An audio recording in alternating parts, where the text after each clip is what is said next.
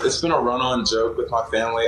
I'm a large man, 6'3", covered in tattoos, and here I am with this small little baby cat. Hey, Bobby boy, I love you. It is a contrast, the two of us, but once I got him, I fell in love. He loves it. First week, he would knee at me. It looked like he was asking to come into my shirt, so I'd let him in, and he'd just crawl in, poke his head out, and he would just hang out.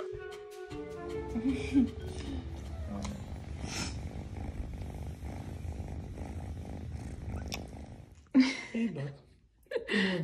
Good morning. Good morning. Time for laundry. And look who's right there. Dobby, right on his shoulder. All the time. He doesn't like water. Oh, baby. Hey. Oh, Sir. okay, maybe he doesn't need a bath. It's okay. Just scratching. When I brought him in over the sink to bring him closer to me, he'd calm down. So I was like, okay, maybe if I get in the bathtub with him, I'm allowed to put him close to me and wash him. It's okay. I got you. Get your nails.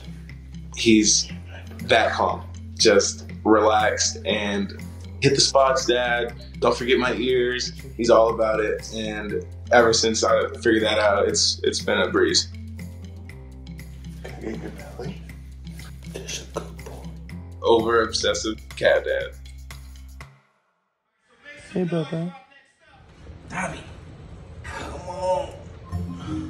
When the game system cuts on, it makes a noise, and that's like a trigger in his ears. Like, oh, I just got a heating pad, and he'll run over to the PlayStation and sit on it. Nice little nap spot. But what he doesn't know is that his curiosity keeps unplugging the whole game system. I'll be deep in a game and just cuts off, and I'm like, Dobby, thanks. Stats are dropping daily. I never grew up as a cat person. I never saw myself wanting a cat. Nobody. I was always used to big, giant, 100-pound plus dogs. It's my big boy. He likes the belly rubs. In the beginning, I thought it was the honeymoon phase where I just wanted to be around him, I was obsessed with him, but weeks have passed, months have passed, and I still don't want to separate myself from this kid, ever. Dobby was the cat I didn't know I needed until I had him.